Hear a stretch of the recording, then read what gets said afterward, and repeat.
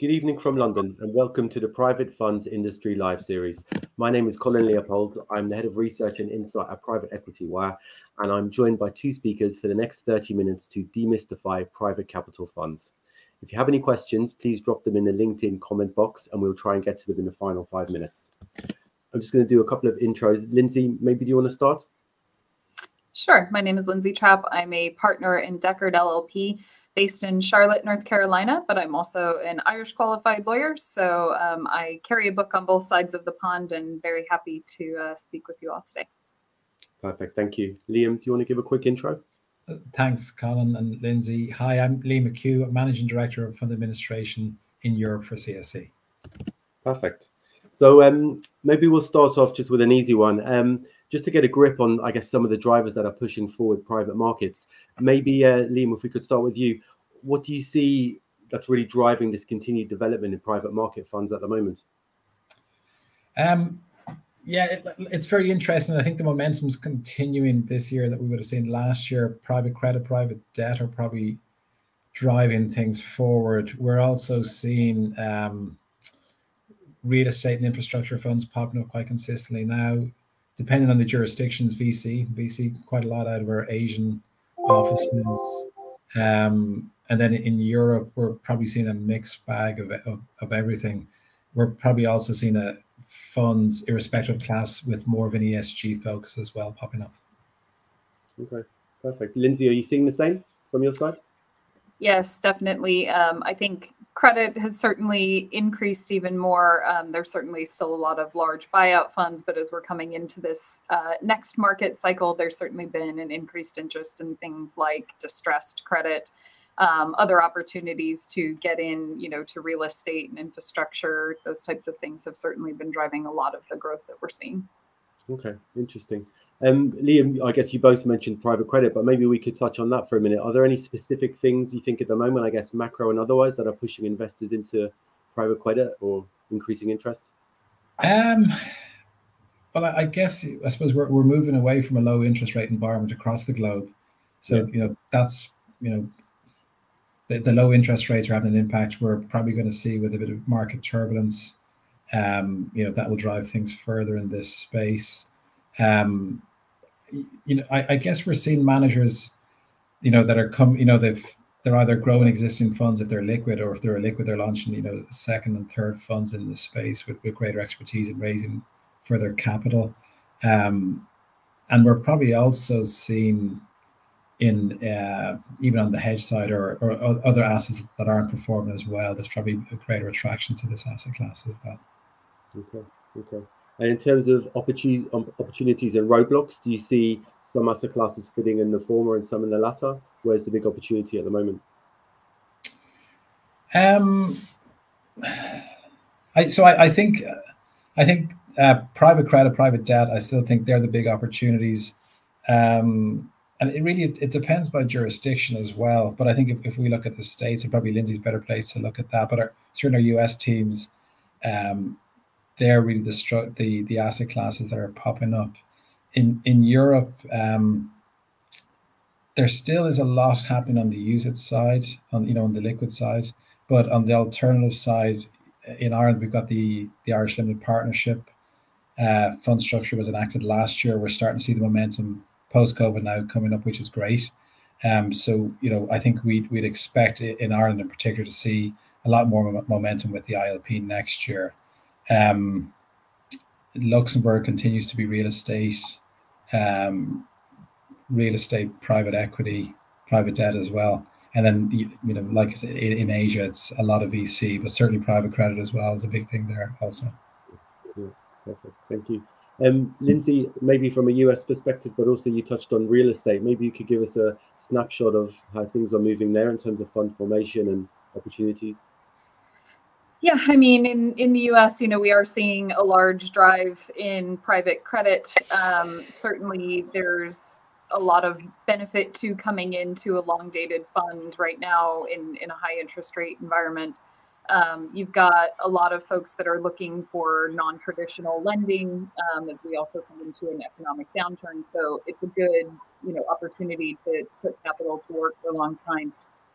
Also, private credit is a really important strategy for things like pension funds and insurers, where they need to have a steady income stream over a long term. So that's a lot easier achieved in credit-based strategies than it is in equity-based strategies. Real estate, certainly we've seen, some increase. I've actually seen a bigger increase on the real estate debt side than traditional real estate. But I do think that as we come into sort of what's happening now, which is a bit of a market downturn in real estate in certain places in the US, we'll certainly probably start to see more buying up, people trying to renovate properties, that type of thing, and grow those with funds over time. Okay, interesting. And are you seeing much distinction between what's happening in the US versus Europe in terms of that focus on private credit? Obviously, there are regulatory concerns with private credit that are upcoming in Europe, which I think we'll discuss a little bit later. So I tend to see more private credit coming out of the US than I do out of the EU. But certainly it's a popular strategy all over. And I think that as the European markets are getting more comfortable with non-bank lending, it's certainly continuing to rise. Okay, that's a great point. Liam, did you want to come back on that? I guess we're still on the topic of fund strategies. Even within private credit and private debt, there are speciality strategies and bespoke strategies. Lindsay mentioned real estate debt, for example. Are you seeing evolution there, and maybe how is that informing the structure of the funds? Yeah, I suppose it can be a broad category. We're probably seeing a lot in loan origination on the distress side as well. But certainly it can be a broad asset class. But I think certainly more so in the States, but we are seeing it here in Europe as well. Yeah. Okay. And any advice to our audience or people listening in terms of the structuring of those funds and within private credit, for example? Oh, yeah. Well, Lindsay, do you want to take it first? Sure. I mean, it obviously depends on who you're selling to, right? So private credit, particularly in the US, is very much focused around the tax structures for this. Credit is something that can generate effectively connected income for non-US investors. So you need to structure around that. There's kind of 4 basic structures that we've typically used in private funds. So you've got season and sell, entity-based treaty, bring your own treaty, and then leverage blockers. All of those continue to see a lot of airtime. I think season and sell still remains the most common, but if you're doing a really large global fundraise, entity-based treaty also is quite popular. For smaller kind of new entrants into the space, we'll tend to see more leveraged blockers. One of the things that's been an ever increasing rise, and we're starting to see a lot more kind of mixing between the private fund side and then in the registered funds or retail funds in the US, is the BDC, the business development company, which is a registered fund, but it's permitted to invest in long dated assets, so particularly direct lending. That's sort of the holy grail of entities for a lot of people, because it's treated as a RIC for tax purposes. So it washes clean UBTI and ECI for US tax exempt ERISA plans, and then for non-US investors. So to the extent that you can actually integrate a BDC into the structure, it can be very useful from that perspective. There are obviously limitations with that. BDCs can't be passported within the European Union. They can't serve as a master fund to a European eighth, because if you do that, you lose the passport. So there are different structures that can go around that. But we're certainly seeing a lot in that kind of focus space of figuring out ways to deal with the tax concerns on direct lending. Ultimately, in Europe, of course, you've got generally structures like the ILP that have come out in Ireland, and then obviously the continued success of the SCSP in Luxembourg, the RAIF. So I think that those tend to be more traditional structures, but I think that we will see over the next little while, with changes that are coming up in LTIF2, a bigger rise in LTIF, which is essentially the European version of a BDC, or the hope that was. LTIF 1 wasn't particularly practical, didn't really take off. But now with the new changes that are upcoming to the LTIF, we're certainly seeing an extremely large increase in interest in that product. It provides you with a lot of opportunities to have a passport without having to deal with the direct AIFMD regulation, or being a UCITS, you can still sell to, essentially high net worths and to an extent retail investors. So I think that we will continue to see growth on that side as well in those types of structures. But overall, I'm still kept mainly busy with traditional sort of closed-end partnership structures that may have many bells and whistles to deal with tax structures. But that's still the kind of go-to for most folks. Perfect. Thank you. Great answer, Lindsay. Thank you. Liam, can I come back to you on that? Maybe the evolution of the LTIF being a specifically interesting point, I guess, that Lindsay raised. Yeah, and I suppose that's really a work in progress. I think the other point I'd probably, looking at this from a European perspective and from an investor perspective, is quite interesting as well. We're seeing a lot of parallel funds popping up where it's a US manager and they're launching a European structure, either more often than not to house European investors, but alternatively to house the assets in Europe.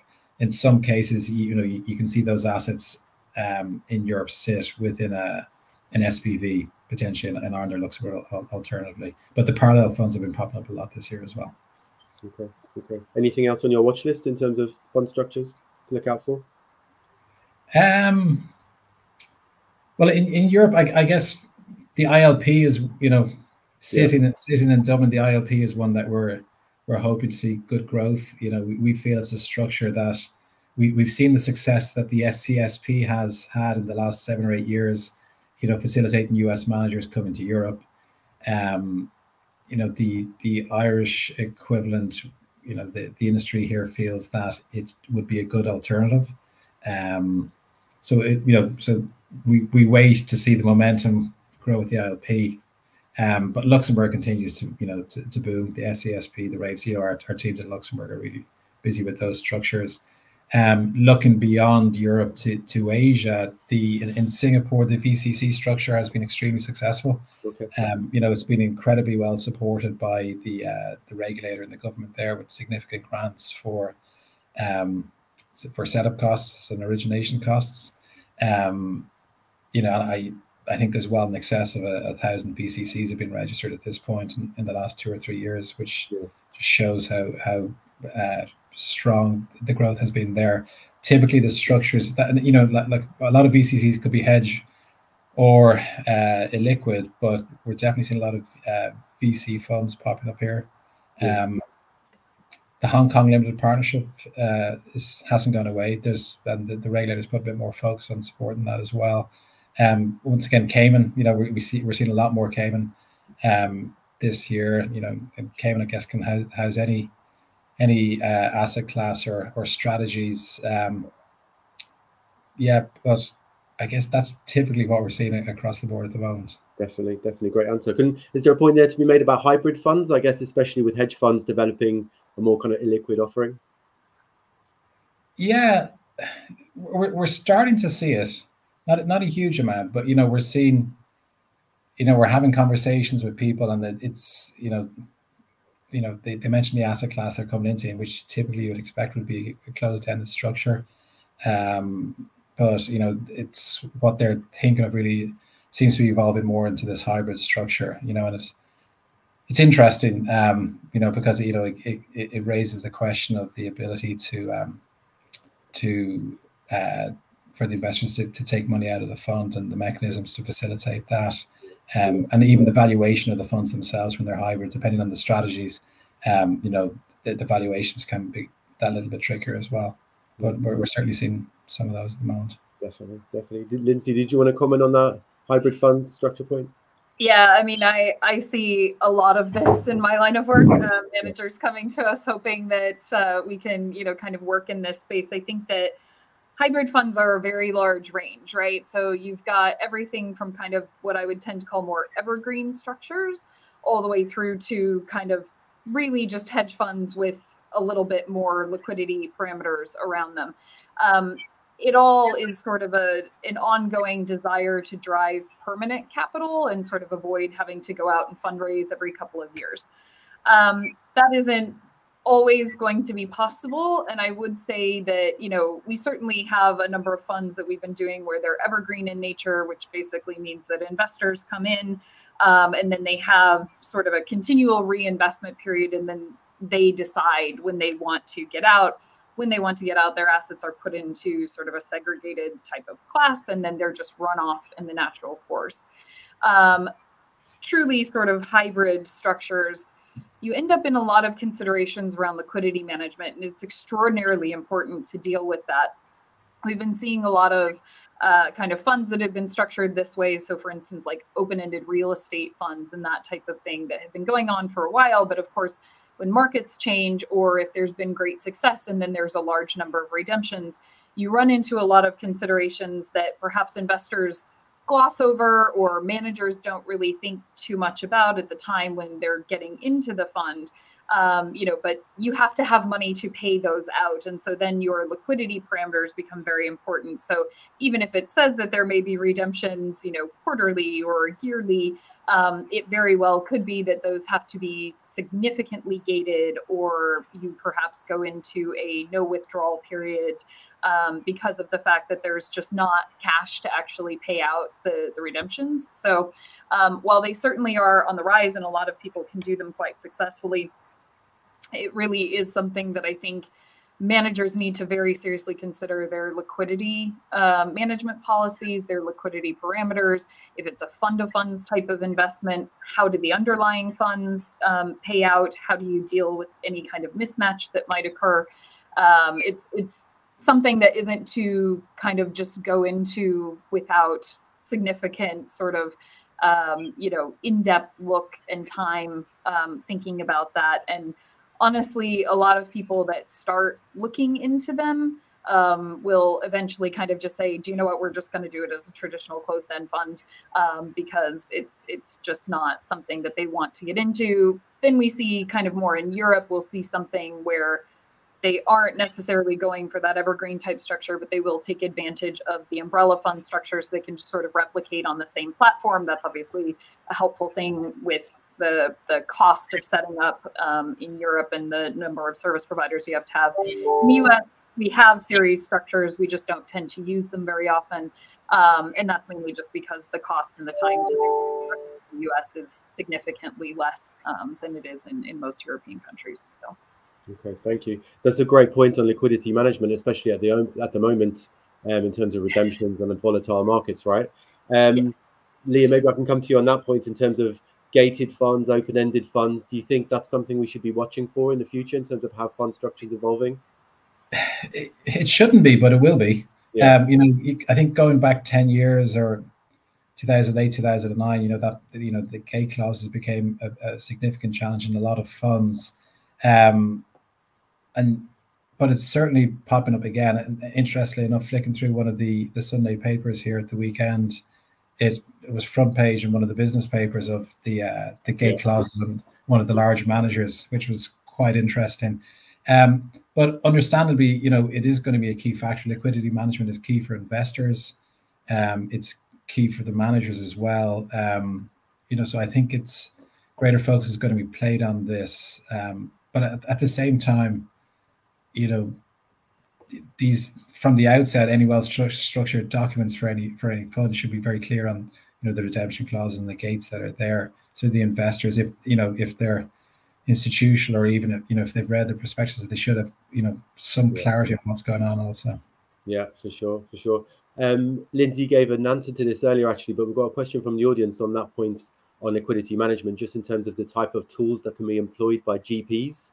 Are we seeing a range there on offer, or is it still quite tricky, I guess, to deploy? I would say in general, it depends on how illiquid your strategy is, right? So there's obviously a big range in portfolios. Sometimes you're talking something like 80% is going to be, in loans or real estate that you can't just sort of sell off and get rid of. Sometimes it's a very small portion. So there is a bit of a range in what people use. There's a lot of lockup periods. So there might be, a 2 or 3 year period in which there can be no redemptions. That could be rolling. So if, it's investor by investor, it could be fund wide as well. Sort of depends on how you can deal with that liquidity. Certainly provisions around gating, that can be fund level gates, investor level gates, which, investor level gates can be really helpful to a manager in certain circumstances. Fund level gates can be in others. So, we tend to see a range kind of around in there. We're seeing probably an increase in the more illiquid side. We're seeing increased periods of lockup periods, and then also things around redemption gates where it may be something that just says, we will gate you down to 0 if there's a period in which we can't. The other thing that we see a lot of is the ability to have what we call slow pay classes. So essentially, sort of like I was talking about in Evergreen, on the day that they want to redeem, there's a snapshot taken of the portfolio that's then sort of hived off. So they just don't participate in, the redeeming investor doesn't participate in new assets going forward. And then those other assets roll off as they can. Some funds attempt to do liquidity matching. So if there's subscriptions coming in, they can match those to redemptions, but they'll always have some sort of parameter that if there isn't an ability to match at that point, they'll be able to put you into slow pay on the rest of those things. There's a lot of considerations that go around all of those. Slow pay classes have a lot of issues with ERISA that people need to really get into and consider how to manage ERISA, and 25% tests. So lots of different things that people are using, but there's no one size fits all, I think, is probably the key, because every fund that's a hybrid fund is so unique and different. Yeah, great answer. Leah, maybe I can come back to you, and taking a step back a bit. Obviously, both of your answers have leaned heavily into regulation and how regulations coming down the track are steering a lot of fund formation and fund strategies. Is there anything we should be looking out for in the year ahead or years ahead in terms of how regulation is going to shape the fund structures we're seeing? Yeah, well, I think that's a given. And I'm just thinking back on, Lindsay mentioned an open-ended real estate fund structures. And we had conversations with one here in Europe over the summer months. And it sounded fascinating, just the mechanism behind it. But, on top of that, the other thought that came to us immediately was how the regulators would deal with this and the liquidity mismatch. So I'm not sure what would happen there and if that fund will proceed. When it comes to the regulatory landscape, we've AFMD2 coming. We have the SEC in the States looking at private funds and starting to introduce some of the regulations that traditionally we would have seen on the mutual fund side being applied to the private funds, which is placing additional burdens on managers, which in theory should create opportunities for service providers like ourselves. There's been an ongoing discussion in recent years with the MAS in Singapore that fund administrators are going to be regulated there, which would raise the bar. But it's just, I think the regulator in Asia, or well, in most jurisdictions, have been focusing on fund regulations, but bringing regulations in administrators is also an interesting area to look at as well. But I think the most interesting area really here is probably the States, with the SEC looking at the private fund managers. Yeah, definitely. One area we haven't really got into too much is ESG, and we actually had a question from the audience earlier talking about interest in ESG funds specifically. Obviously, in Europe we have SFDR. I wondered if you wanted to maybe touch on that for a bit and just talk about sustainable regulations and how that's driving things. Yes, in Europe we absolutely are. Yeah. Absolutely in Europe. And it's coming from both angles. It's funds with traditional asset classes focuses, but with an ESG angle to it now. And we've also got clients that are just purely ESG focused. So absolutely in Europe. In the States, it's occurring more and more, and in Asia, it is occurring, but probably not as much as we'd see in America, which is probably less so than in Europe. Okay. Lindsay, are there any specific challenges around setting up ESG funds, maybe separate to other asset classes or sub-asset classes? It obviously depends on where you are. In the US, we don't see as big of a driver for it. In private funds, there's more of a kind of mutual fund space. I think in relation to ESG, where we do see it some is when somebody's looking to also raise in Europe, and facing into something like SFDR. Certain institutions in Europe that people might be looking to raise from are going to require certain levels of ESG compliance. We also have to deal with SFDR in any fund that's set up over there. So we've certainly seen some of it from here. I think that when you're considering ESG, there's a lot of different angles from which you have to look at it. And you have to really consider some of the regulatory, let's say, mismatches between different jurisdictions.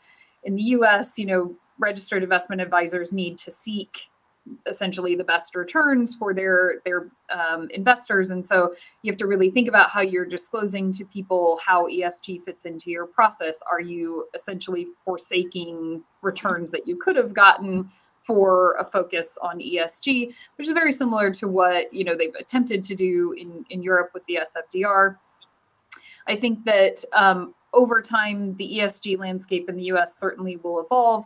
There's a lot of, let's say, different and conflicting political positions on that I think will make it a far less fast growth than it has been in Europe. In Europe, of course, when you're structuring, there are a substantial amount of things that you need to consider. If you're looking, Article 6 funds, relatively straightforward. You start going into Article 8 or even Article 9. There's a lot of disclosure points that you have to deal with, reporting points, making sure that you are properly fitting within the marketing of that, strategy within Europe. But I do think that as kind of people evolve, markets evolve, there's a focus generically on getting more into ESG, or at least taking it into account in investing, whether or not it's the real focus of the fund or not. I am seeing an increase in managers in the US, tend to at least say that it factors in at least at some point within their, asset analysis. So it's something to be watched over time, I think, but I do think that there will continue to be quite a big disparity in relation to regulation on that point between the two sides of. For sure.